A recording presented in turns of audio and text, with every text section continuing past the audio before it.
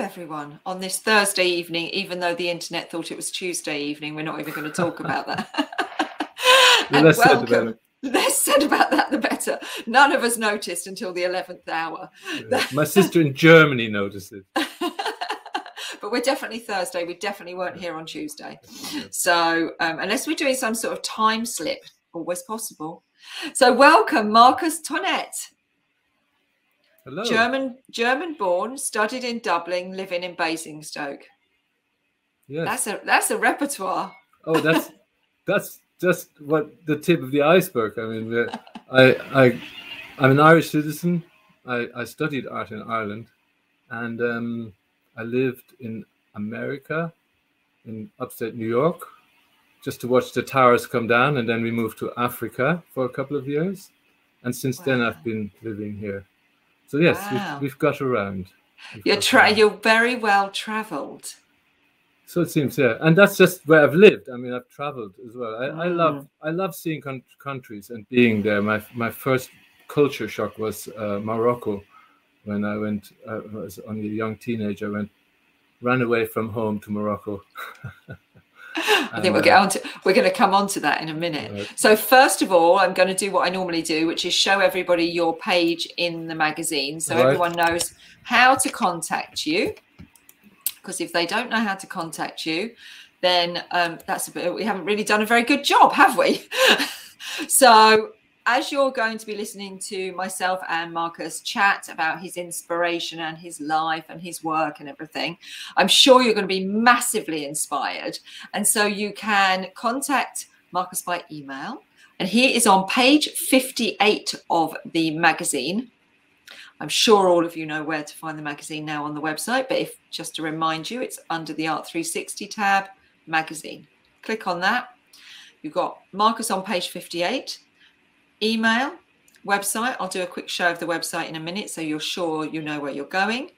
And then Facebook and Instagram. All the artists have Instagram.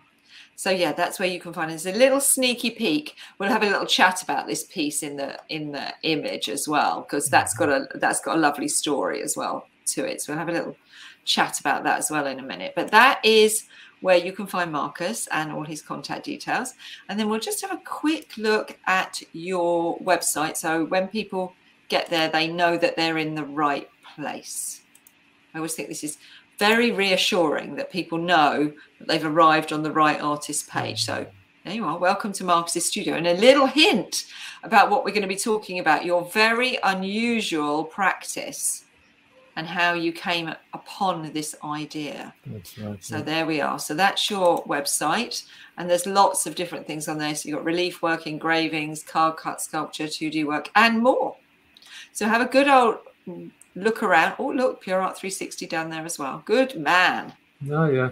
I do what I'm told. I do what I'm told. No, I mean, what are these links for? But to link it all together. You know, if you got the connection, you got to use it. And make the most of the marketing opportunities, because as we were talking this morning with Imogen from Hello Polly, it's all about how you link up around the internet now. It's not just about having keywords in your search, but the algorithm likes to see you appearing on different people's pages and you sharing things with each other. So that's what drives the internet. That's why I thought when suddenly Cortella told me that it was advertised for Tuesday, I thought, oh, here's another opportunity to interact with it. You know, it probably does no harm to say it again and to have more people comment on it, and you know. Exactly. So we've got quite a few people live here with us. And if you're here with us on Crowdcast, please can you pop your questions in the Ask a Question area at the bottom of the screen so that we don't miss anything.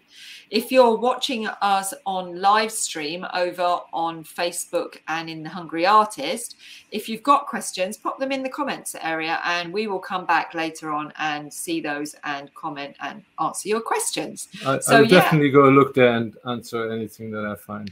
And Tessa's watching us. Yes, she is. So that's good. She's always watching.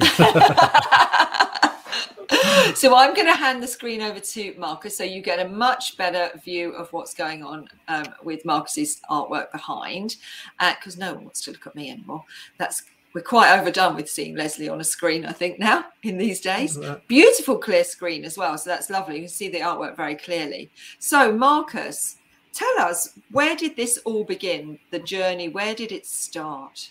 Yeah, it's very hard to pinpoint, because I was born into a family of two artists. Both my parents were artists. They met in art school. They were starving artists, you know, and they were pretty well known in Cologne for what they did. And I was just thinking, as I was thinking about this conversation we were having today, Lesley, I was thinking that what are the influences? My mother was very much a drawing person. She liked scribbling. She liked the idea of just scribbling. She didn't like the sort of drawing, fine art drawing idea, but she really liked the rawness of drawing, the immediacy of it. Just make a mark, there it is, you know. No, and folding paper like a newspaper gets folded, you know. My father was much more of a he died when I was 12, so I didn't get the benefit of him being around so much. He was very into colors. He was a painter. He made three-dimensional things, but he was very much a painter, and he swooned over colors. I learned later from letters he had written. I mean, he really did.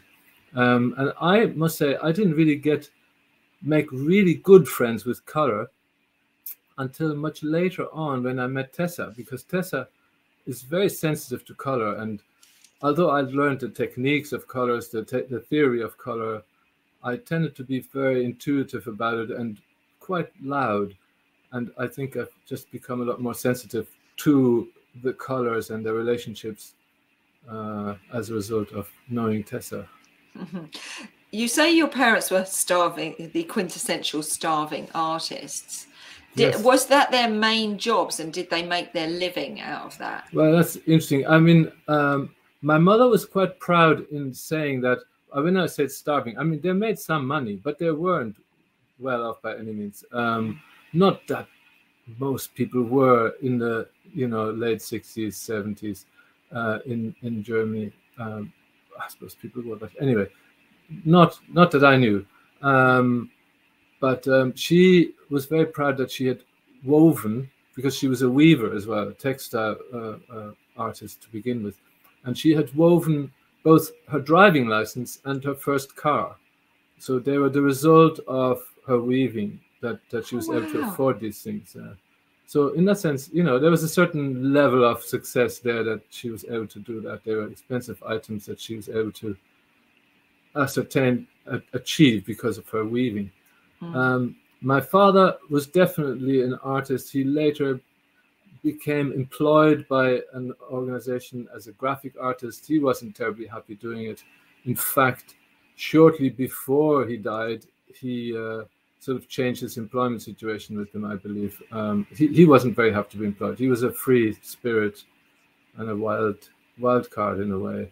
Yeah. Did they teach you art then? Do you remember them sitting down and teaching you? Well, that's not the way it went. It's more like, because they were making art, we started making art, and it was just assumed that it was, of course they're making art, and it wasn't sort of, oh, look, he's making art or anything like this. It was just like eating or going for a walk, And I remember my mother encouraging me on one occasion when there was someone had chopped down a tree in the garden, and the stump was standing there, and I took an old root from somewhere else and strapped it on and painted it all up with, poster paints.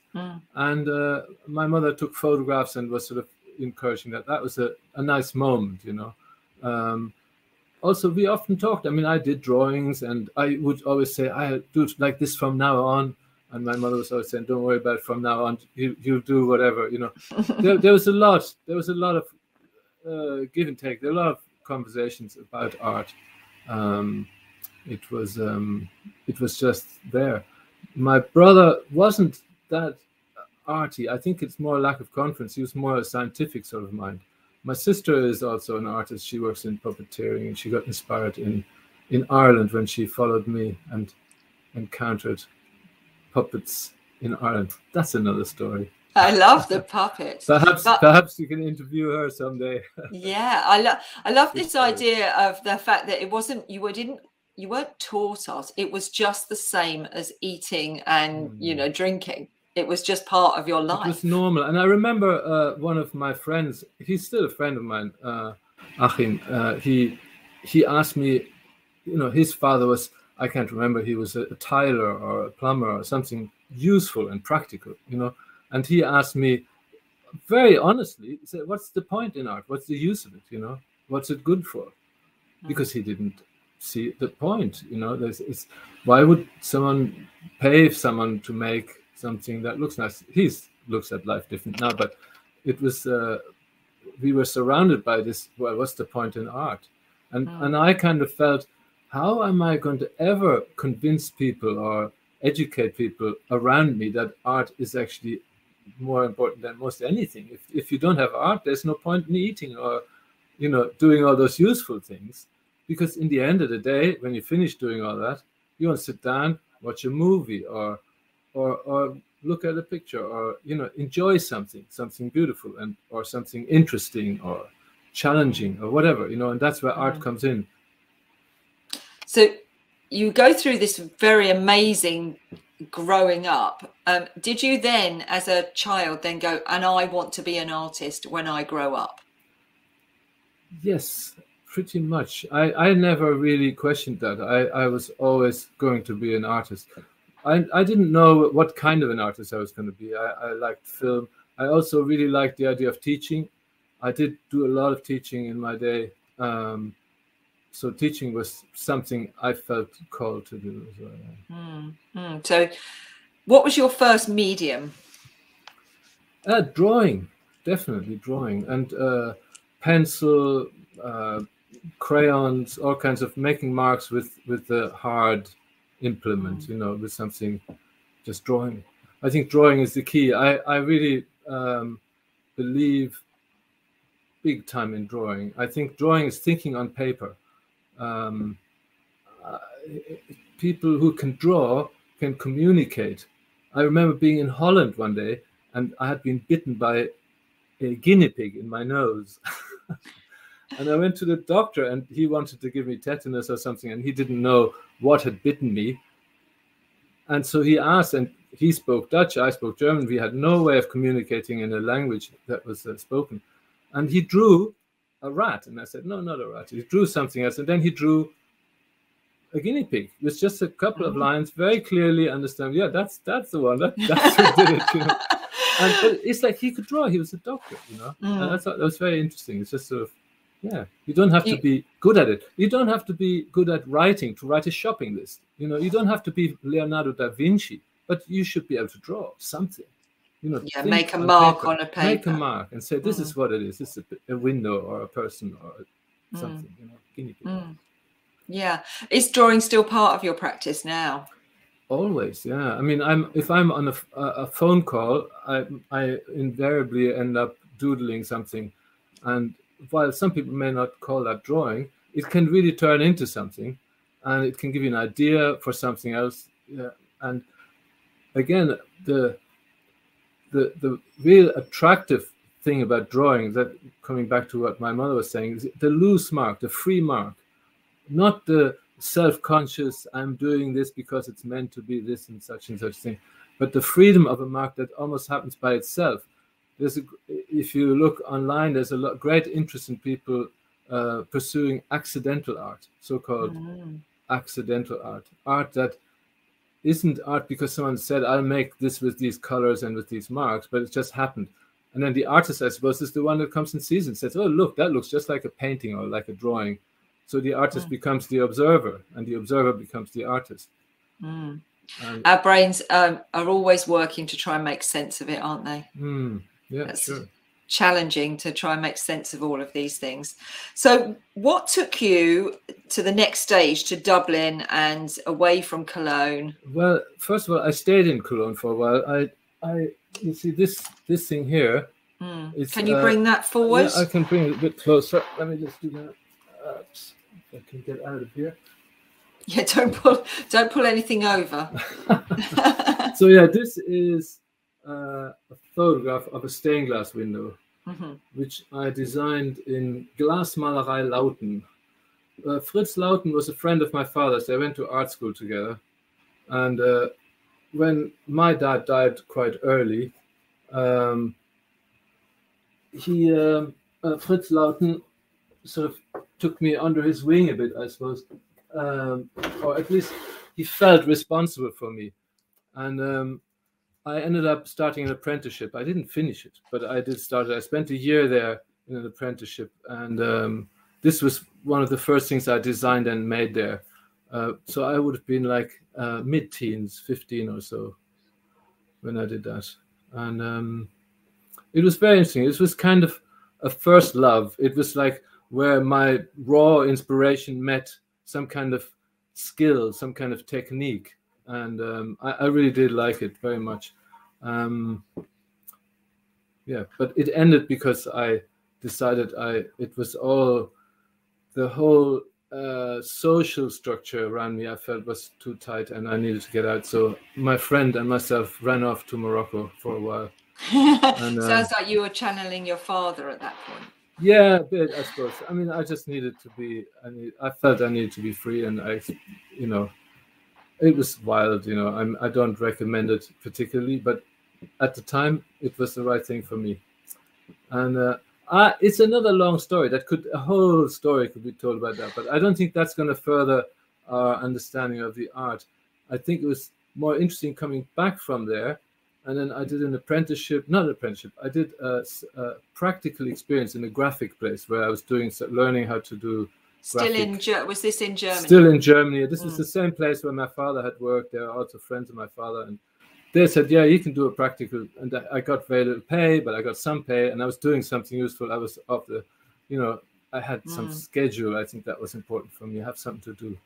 And I remember during that time, a friend of mine that I went to art school with, Johannes, he went to Ireland. He had, through his parents, he had connections with Ireland. And he went to an art school in Ireland, the Dunleary School of Art and Design. And he'd mentioned it, and he went off to Ireland. And then sometime, I actually wanted to go to Cologne, to the art school my parents went to. I did an exam there, an entrance exam. They liked what I was doing, but I didn't have the school qualifications. So I wasn't permitted to go to the school, even though the school said we'd like him. Yeah. So then I applied to Ireland because Johannes sent me a postcard, and I said, I remember Johannes went to Ireland. Let's check this out. I didn't particularly want to stay in Germany anyway because of military service. I thought if I could go to Ireland, I could become a deserter rather than a conscientious objector. So I anyway, long story short, I applied to Ireland and went there, did my entrance exams, was very inspired by the school there. There was a very free spirit, very inspired, creative environment. And I did my entrance exam. And then I received, a few months later, I received a thing saying, or weeks later, a thing saying that I hadn't passed, I hadn't entered. I wasn't going to Ireland. I was rather disappointed, but at the same time, I carried on. And I got better. I just ended up saying, if I didn't get in, I want to get in. I've worked really hard. I spent that year doing this graphic stuff with the company where my dad had previously worked, and carried on working on my portfolio. I did a lot of color work. They said there wasn't enough color work, maybe. And I did lots more drawing and really beefed up my portfolio. And then I applied again. And interesting thing happened that the application I'd sent to Ireland was returned to me with a note on it saying that the school had moved down the road. But instead of sending the application down the road, they sent it all the way back to Germany. By the time I got it back, I had missed the application date. True to form, mine was last minute, And so, I rang up Trevor Scott, who was the head of the school, and got him on the phone. I was sitting opposite my graphic mentor in work, and my English was very bad then. I wasn't good at English back in school. And so I got this phone call. I made this phone call to Trevor, And he said, hello. And I said, hello. And this is Markus. Yes, hello, Markus. Yes, I explained. And he said, don't worry, just come. Wow. And I thought, okay, thank you, goodbye. Boom, hang up. And if Dingeman Prim, the graphic artist, hadn't been sitting opposite me, assuring me that, yeah, that was the way the conversation went. He said, yeah, just come. Just come means just come, you know. Yeah. And I said, maybe I misunderstood something. He said, you can't misunderstand, just come, you know. So I went to Ireland, packed all my stuff, and you know, went to change country, you know, and with very little English. Very little English, and also with a slight doubt that I might have misheard him somehow. So it wasn't until I was sitting in the class with Trevor actually making eye contact and recognizing me and saying, "There you are," that I knew I was okay. I was it's Markus. It's Markus. Yeah. Anyway, that was Ireland. Ireland was a wonderful experience for me. So what medium was Trevor? What was his medium? And was he, did he inspire you? Trevor was an educator. His main thing was art education. He was also a free spirit. He was the head of the school of the Dunleary School of Art and Design. And he just wanted to help people be more like themselves, help people express themselves. So his whole education was about giving us a language and facilitating us with a language that we could express ourselves. There were wonderful exercises, like they would give us a quote from something, from some novel or from the Bible or from a magazine, just a line that was profound in some way, you know, and then we had to go and illustrate it. Or they would give us a fraction, just a tiny little square centimeter of a picture from something, and just say, okay, now, first of all, draw the same thing big. So you're drawing this tiny little detail big. And then the next one is, now draw the rest of it. Imagine what the rest of it would look like, you know? And so we were really challenged to imagine. We had a great 3D teacher who later became a colleague, or whose colleague I became later. That was, you know, he did the same thing. He wanted us to experience space and use space as a three-dimensional, as a material, rather than, you know, rather than thinking of it. You know, many people think of space as a shape with thickness. You know, if you make a letter A and you give it thickness, it's still just a letter A. It's not three-dimensional. It becomes three-dimensional when it's got three-dimensional components, and it goes like a sphere. It's not a circle, but it's a form. So we learned about these things, and it was very, to me, it was a real eye-opener, and, you know, quite conceptual. Yes, conceptual, perceptual. There's a lot of perception. There was a lot of, we were asked, we experienced things with blindfolds, and where objects were passed around that we had to feel and smell and touch and then draw. Sounds like my teaching. yeah, I'm sure it does. On one occasion, I remember clearly, there was an onion had been passed around, and someone touched the onion, bit into the onion, smelled the onion, and then drew the onion. And only when he took his blindfold off did he know that it was an onion. An onion. Wow. But this seems like you were still quite in the drawing space at this point. Yes, drawing was still important. We did a lot of painting, and we learned about printmaking. We learned about all the three-dimensional materials, stone, clay, metal. It was what a foundation course should be like, in my opinion, where you really get a grounding in all the skills, and, you know, you don't get good at anything, but you get a taste of everything. I think that's what a foundation should be like.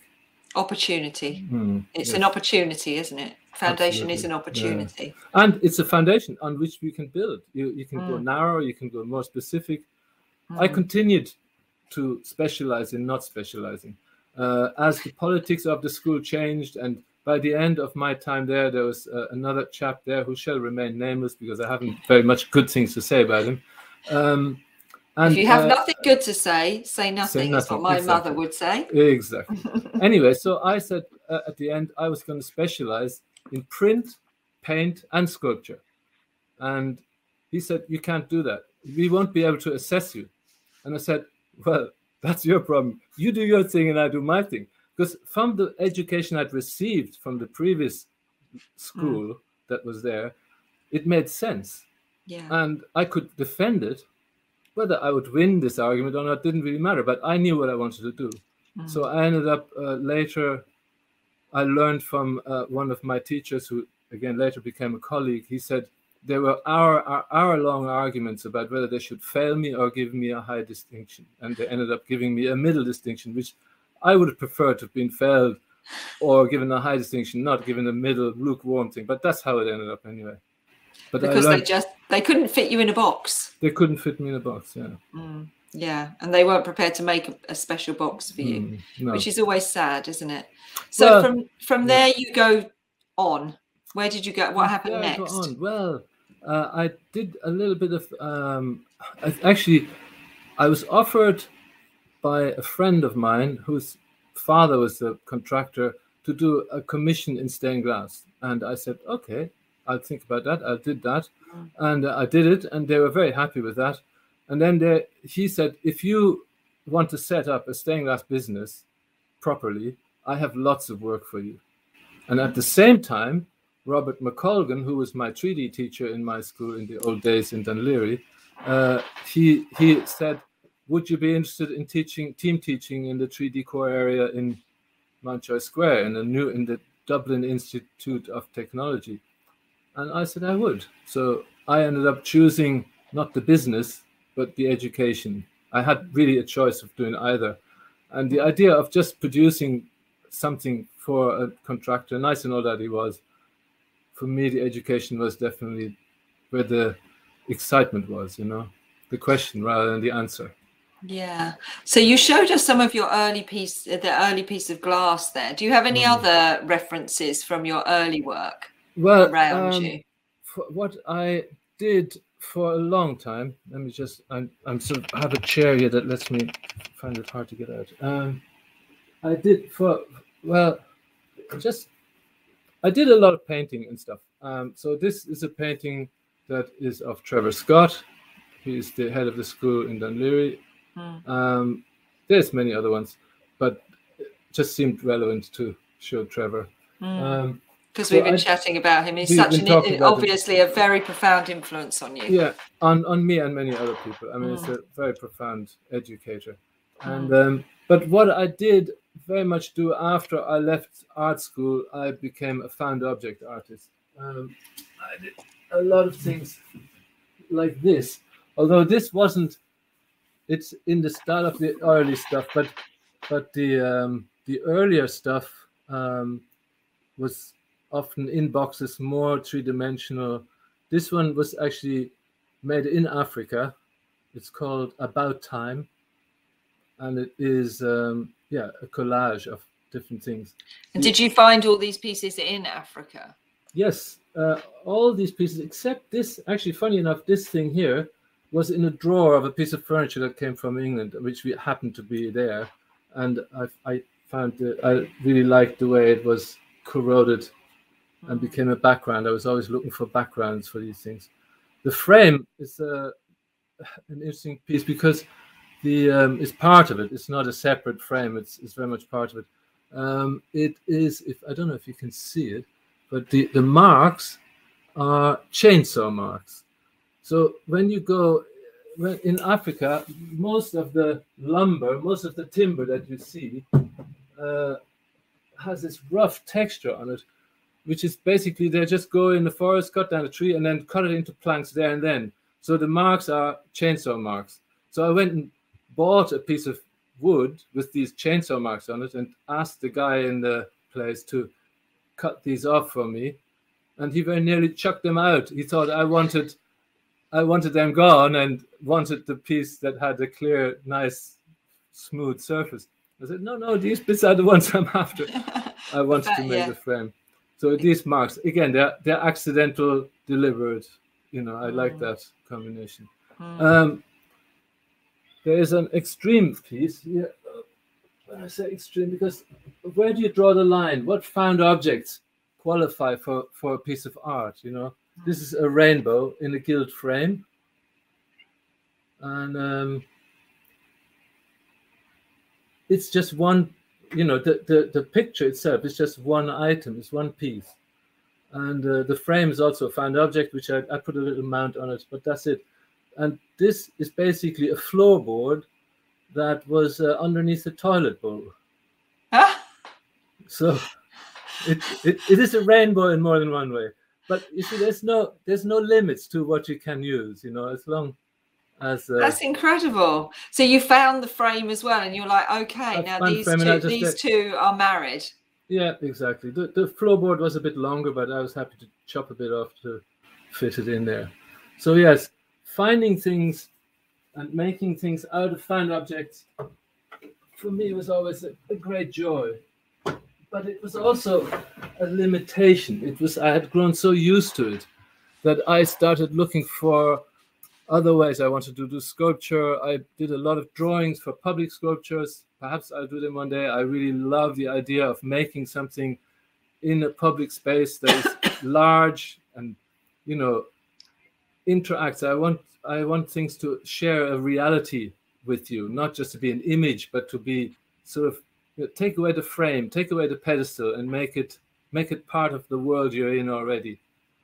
And so I made a lot of three-dimensional things as part of that. I don't know if you can see this. Yeah. This is sort of two forms become one. Anyway, that's that. But I also sorry. Yeah, so you moved. You were doing the found objects, and you're doing the 3D objects, and you're teaching.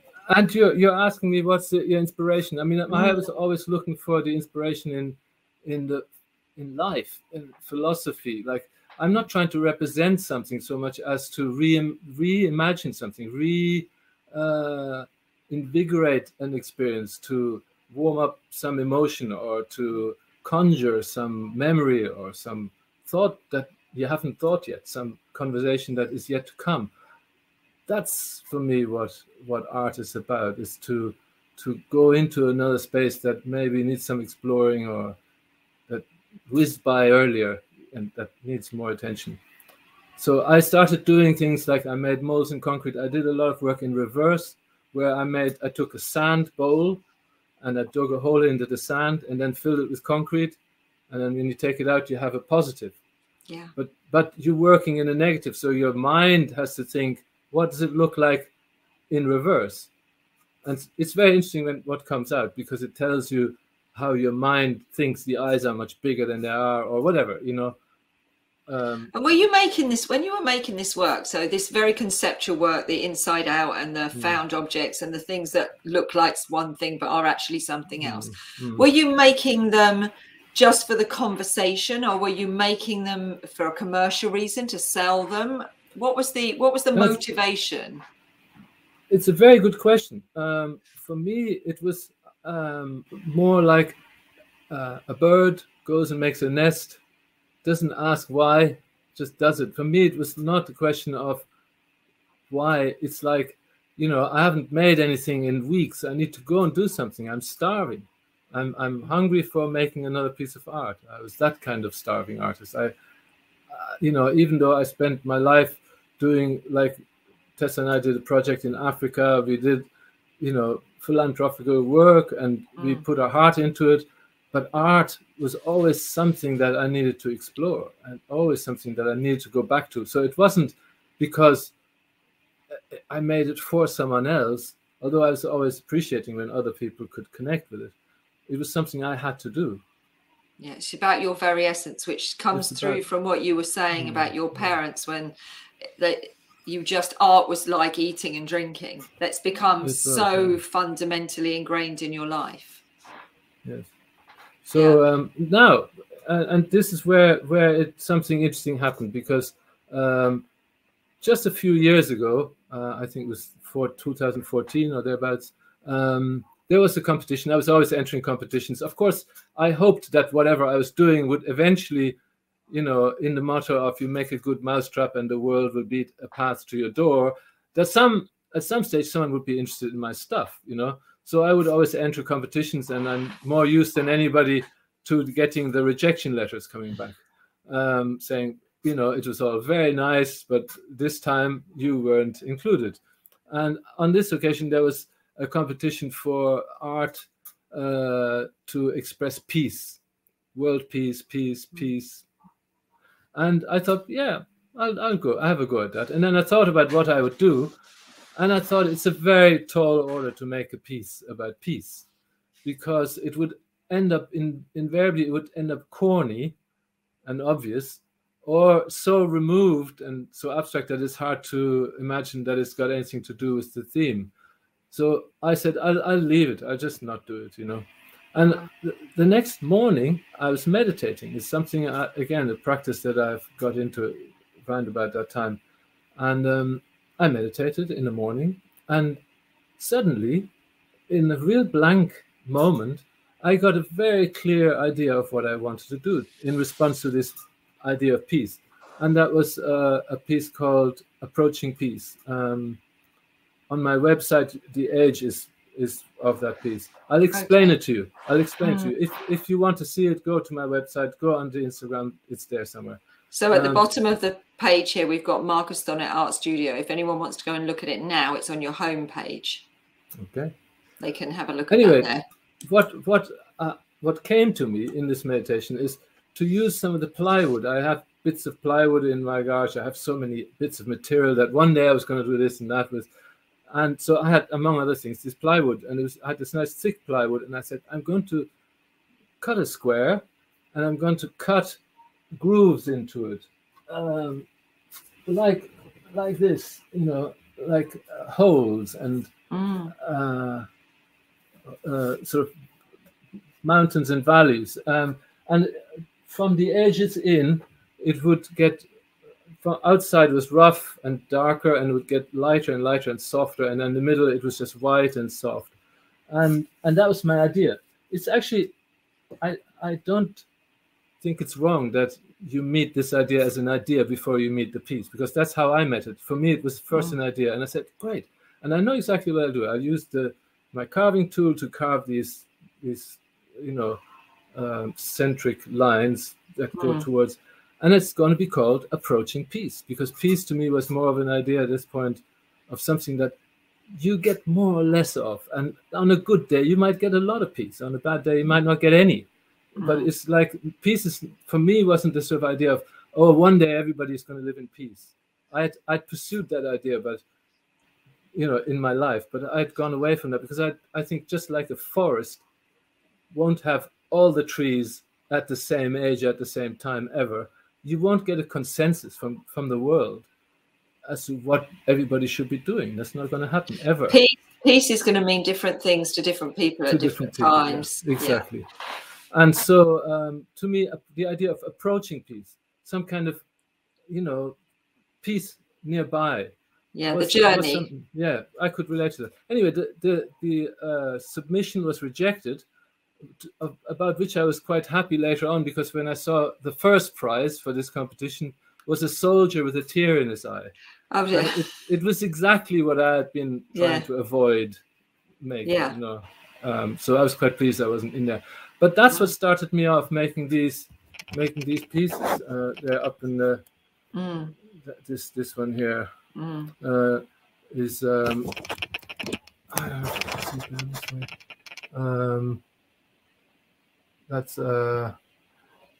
that has another interesting story, because when I had an exhibition, I called it A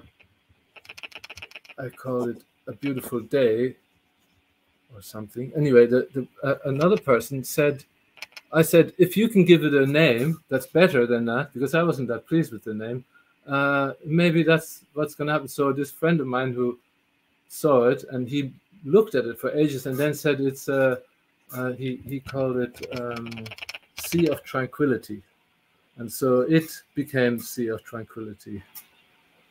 And I like that. I like when people come and, you know, complete the work by giving it a name. You know. Yeah. So talk to us about, you've talked about how the methodology of actually creating the board, but how do you apply the paint and how does that work? Because you've got this one behind you that's quite iridescent. This one here. Yeah, this one is slightly different. It's painted on corrugated iron. It's not painted on wood. What I did is I took a piece of corrugated iron and I rolled a heavy roller over it so that it's almost flat again. And then I just used a brush to apply the marks across the texture. And so something similar to that happens with these wooden ones. I just pick out the colors, the different textures with paint. And because something, I don't know why, but I don't really want painted marks in this. I want freer marks, much more accidental than painted marks. And so I suppose this is, I remember having a conversation with you about this before, where how everything that you do somehow influences where you end up and what you end up doing. I spent a lot of time putting bread on the table by painting and decorating and by gardening. And when you are sanding down some old door, you suddenly see the history of that door, and there's green and there's blue and there's yellow, all these different colors that this door might have been painted at some stage.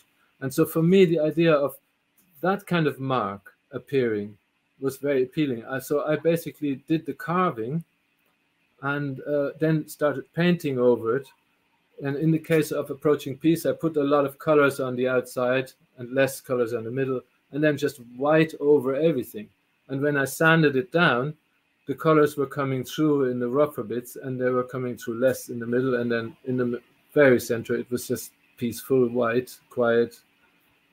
But if all of it was white and quiet, why do we live in a world that isn't always peaceful? Because we want something going on. We want something happening. So, we were talking about this, weren't we? We say it's like the paintings are like they represent an evolution, the evolution as you move through time, and everyone's at a different level within that evolution. And I totally see that. I love the one on the corrugated iron. I think that's beautiful, and I really love the carving with these, as you say, these accidental but quite evolutionarily created paint surfaces as well. You need to get up really close to them. If anyone is around the Hastings area, they are on exhibition at Ballantyne's Hotel and Spa in the gallery, and we've got quite a few on show, including the two that are on the magazine cover, which is quite a funny story because they're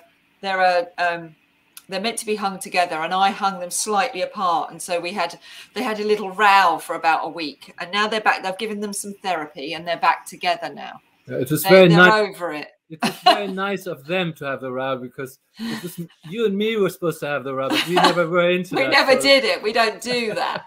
We don't do rows. We don't do rowing. And then you said you had to do some counselling before they could be hung back together. I did. I had to say to them, I'm terribly sorry, and I hope that this hasn't caused a rift that's permanent. And no, they're absolutely fine, and they're actually in the restaurant now, and they're loving life in the restaurant. Yes, I'd say so. Yeah. I'd say they get along very, very well. Yeah, they're overlooking things. I've noticed that I can show it to you a bit closer so you get an idea. Yeah, that's fantastic.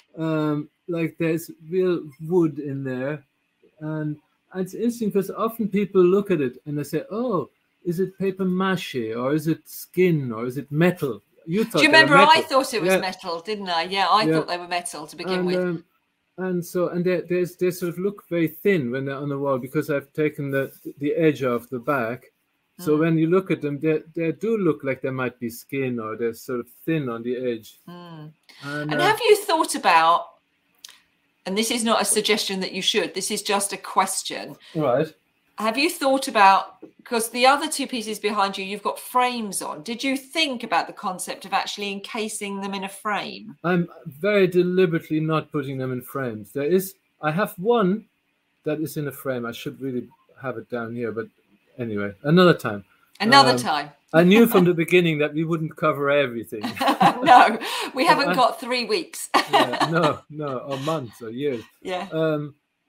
There's one upstairs that has a frame, and the reason it has a frame is because it was a circle, a big spiral, and it just didn't work. It was lost, this circle with the spiraling. So I ended up cutting a section of it, which was the circle, had the center in the middle, and then the edge there.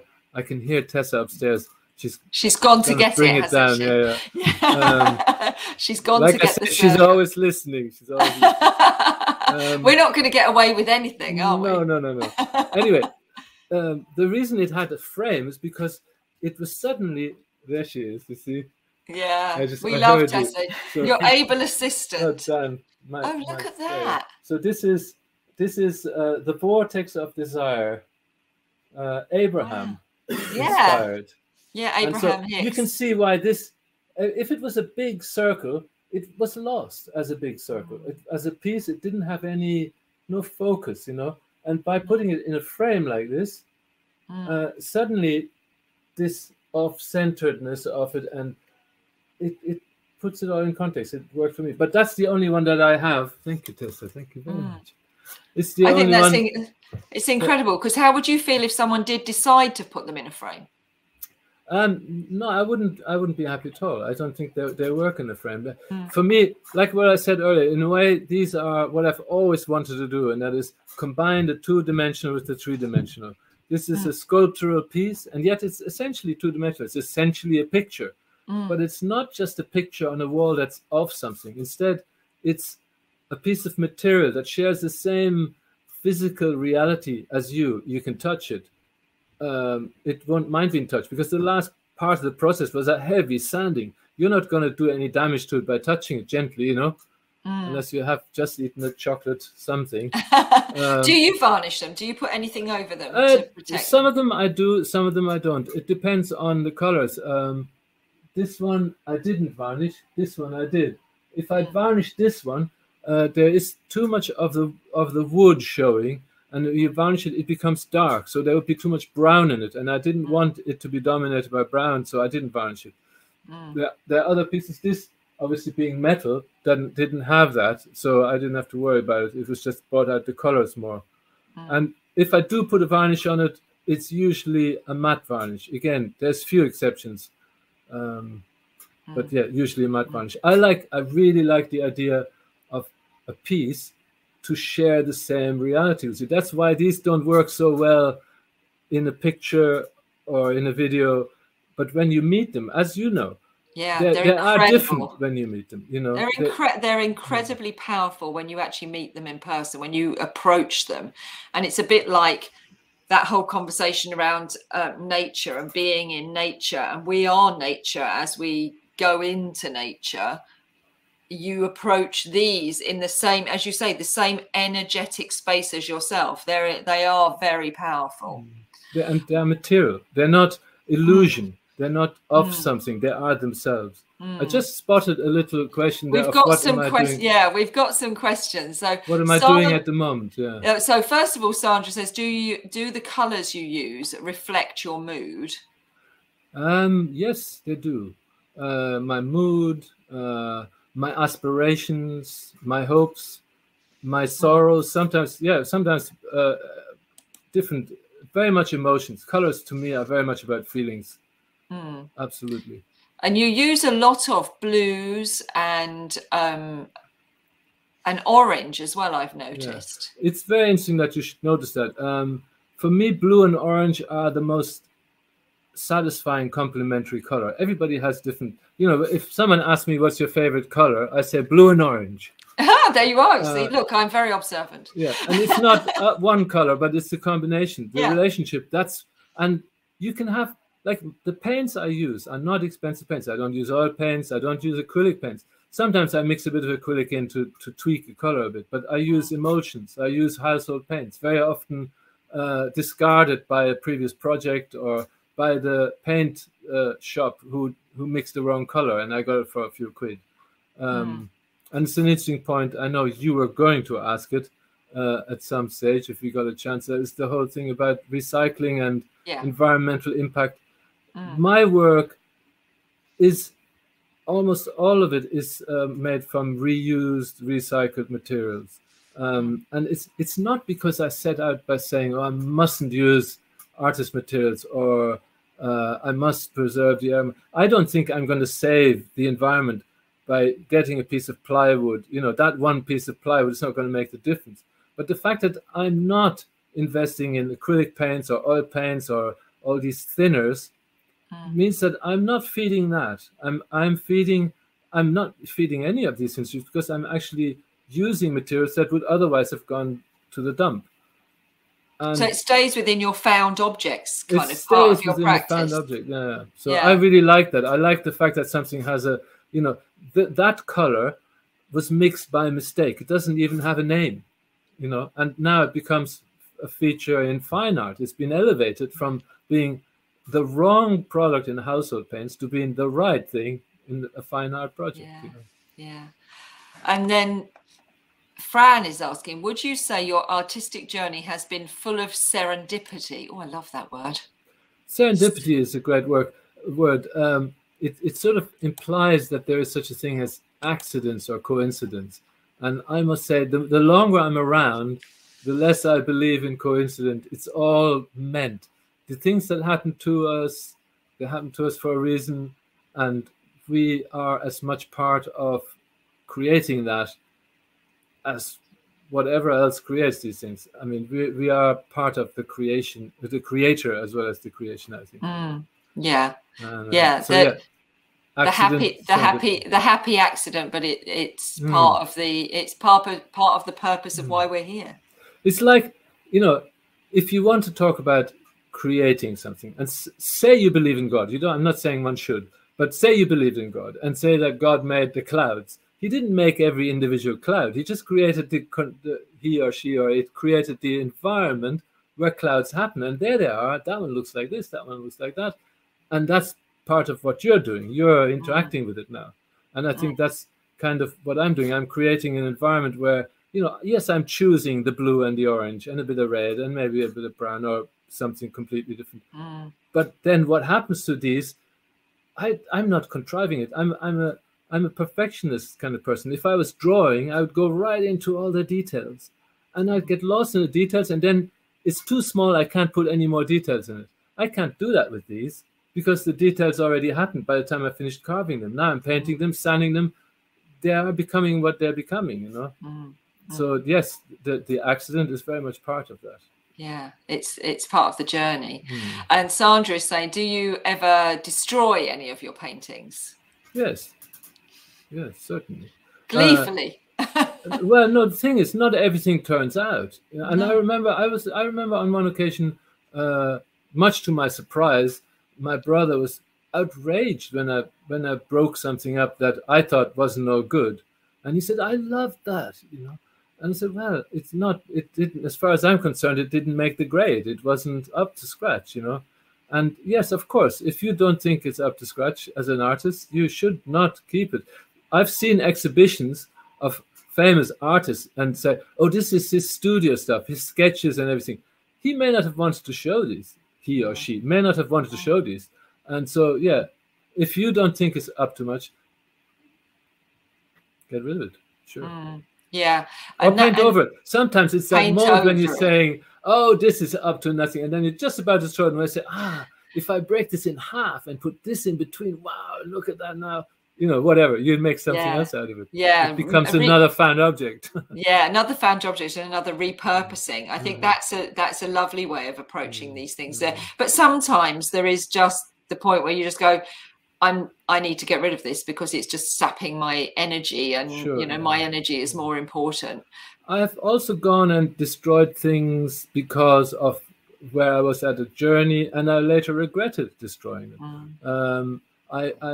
You know, there was a very important religious phase in my life where suddenly my life was full of answers, and I think answers limit you, whereas questions open up new things. And when your world becomes full of answers and you think you know things and you start arguing with other people, your life starts becoming very small. And I in those times, I have censored some of my work, and I wish I hadn't, you know, but that's all part of the journey as well. It is part of the journey, absolutely. It's been absolutely fascinating, Markus. I think there's about another 8 videos that we need to do. Yeah, we can do more. I'd be happy to do this again. It's great fun. Yeah, I've really, really enjoyed listening to you, and I've learned so much more about your practice and, you know, the journey. I have to say, I'm always going to remember the rainbow that was actually from underneath the toilet. That's always going to stay with me. Just had to put it in a gold frame. Had to go in a gold frame. Yeah, that's going to stay with me forever. And the fact that you literally what you just said about the fact that when we go in and we go tight and we start arguing and we think we know it all, we limit and we become smaller. And when we're open to new ideas and different ways of thinking and expression, we become more than ourselves. The question is an open window. The answer is a closed door. In essence, of course, we need some answers in order to, make things functional. But in order to grow as people, as artists, as creative individuals, we definitely have to ask questions. That's where the lifeblood is. Asking, be curious, stay curious, people. That's what this whole series is about, is the curiosity. It's the asking and unraveling and unwrapping, and just so some people who might be struggling will get inspiration from it. So no, thank you so much. I have thoroughly enjoyed chatting to you, Markus. Thank you very much. It's been brilliant. Me too. And I love your work, and I love the historical and the journey, all the pieces. It's just amazing. And thank you everyone for watching and asking your questions. It's been brilliant. I'll be going to the Facebook and having a look. We'll go over to Facebook, and if you've got any questions, then tag Markus and he'll answer your questions, and that thread will be there for always. And then in the next few days, Caitlin will get this up onto YouTube, and this will be available for everyone to rewatch. But it's always in Crowdcast. You can always come back here and watch it in here again. Thank you so much. Thank you to Tessa, our able assistant, in all of this. And you know where to go if you want to contact Markus, either to his website or go to the magazine on the Pure Arts Group website and find his contact details. Until the next live, which I think the next live is on Monday, and that's with Ollie Holman, who also works in a lot of found objects as well, and 3D. So I think that's going to be fascinating. So yeah, it's going to be great. Thank you so much, Markus. Thank you, Lesley. Talking to you again very soon. And thank you everyone for watching, and we'll be back live on Monday. Bye-bye.